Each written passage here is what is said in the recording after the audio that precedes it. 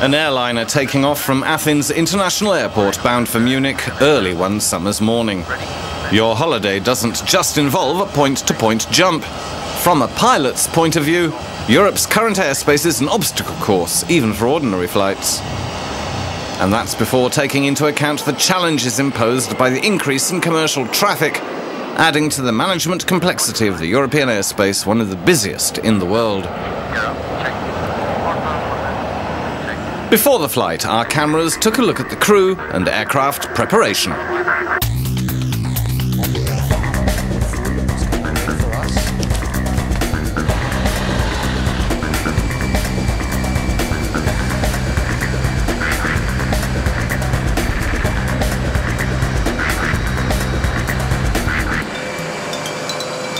The airline we're flying with is Aegean Airlines, Greece's largest private carrier and the second largest regional airline in Europe.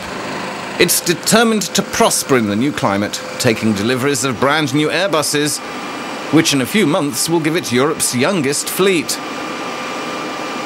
It's a significant investment to add to last year's 5 million passengers and 27 planes.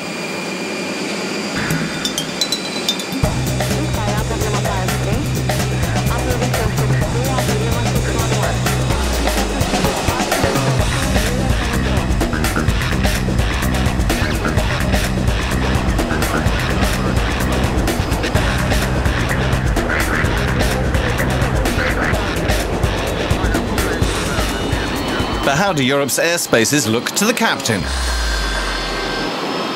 Our route goes from Athens to Munich, and that's a total distance of approximately 1,700 kilometers. The 1,700 kilometers are structured and spread out majorly through a northwestern track. However, we have to deviate many times due to the airspace structure as it is today, which is fragmented. It's divided through many countries. In our case, we're having to overfly 6 countries altogether. That means we cannot maintain a straight track from Athens to Munich, which would result in less mileage. A direct, straight navigation line from point A to point B, in our case from Athens to Munich, would result in less mileage, less workload, and far more cost efficient. The European Commission has been working since 2000 to unify the continental airspace. In Brussels, Daniel Calleja, Director for Air Transport, is happy that in 4 years, part of his task will be complete. In Europe, we've done the single currency, a unified market, but we did not unify the air navigation systems. We have to establish a single European sky to achieve some important benefits: more competitiveness for airlines, less delays for passengers, and also very important environmental advantages. European Commission Vice President and Transport Commissioner Antonio Tajani proposed a very ambitious package of measures to relaunch the single European sky. Ha propuesto un paquete muy ambicioso de medidas para relanzar el cielo único europeo. The single European sky won't exactly be that, but the current patchwork will go, replaced by functional airspace blocks or FABs. By 2012, a FAB maps coloured areas could look like these, bigger and more unified and agreed by each government. Negotiations are ongoing, even if they're difficult due to sovereignty implications. With the FABs, Europe's airspace will be defragmented, and after 2012, the stated goal is to go beyond FABs towards a single airspace. In 2005, a European programme was launched to fully integrate the air navigation services. Its name is SESAR, which stands for Single European Sky Air Traffic Management Research. European institutions are not alone in pushing to create a single sky. Airlines want more efficiency to cut costs and better meet environmental demands. The International Air Transport Association says a single sky could save 12 million tons of CO2 at a stroke and could mean a double-digit improvement in airlines' fuel efficiency.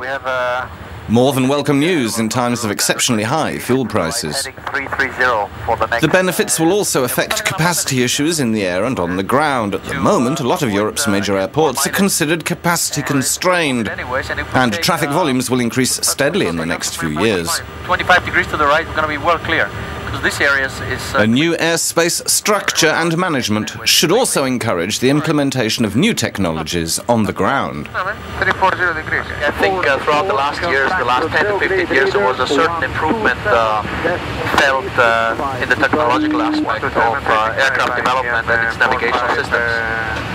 For example, the Airbus family has provided us with a big amount of easier workload in the cockpit, giving us very advanced systems to work with compared to more conventional aircraft types from the past. Air navigation service providers and their supporting systems have reached their technological maximum right now. So I think we have to go beyond that and establish future technologies which are communicating to each other between airplanes and between ground. Our flight, Aegean 802, is now approaching Munich. Southern Germany is under one of the densest airspaces in Europe. As the aircraft descends from cruise altitude, the workload in the cockpit increases.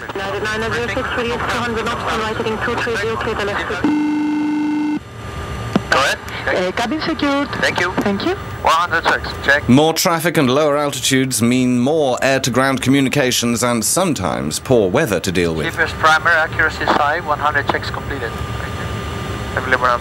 No. Gear down. Speed check. 3902, contact tower 1205. When all is set for landing, the autopilot is disengaged and the aircraft disables decades of technology to let the pilot fly it manually, just the way it's always been. 499, hello, behind just landing, Airbus, line up 26 left, 100. Good morning, behind Airbus, line up runway 26 left, 499, behind. 40, 30, 20, retard, retard, 5, 2795, 7 Echo, Whiskey 2.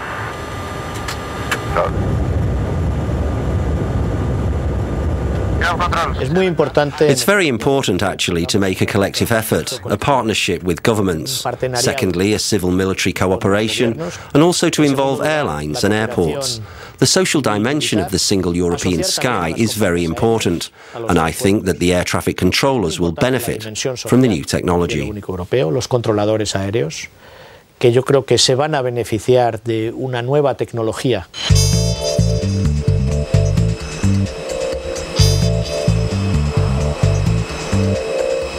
In the next few years, we'll allocate €700 million to start the single European sky through the CESAR programme. We are also counting on the essential cooperation of EuroControl, which is the pan-European organisation dealing with air navigation. It will allocate €700 million of its own. Another similar amount, maybe more than €700 million, will come from the industry. Puede incluso superar esos 700 millones de euros que vendrá de la industria.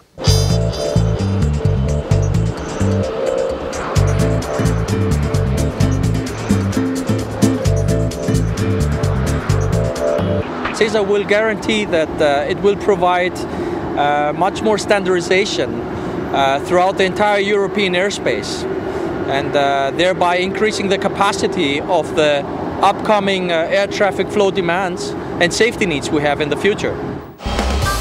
The unification of the European sky will be a big achievement, maybe less visible than the single currency, but certainly not easier to get. Importantly, it will be visible proof that governments can give up some national priorities to reach common goals of economic efficiency and environmental sustainability. Travellers will benefit, and it'll also be a new leap towards political unity.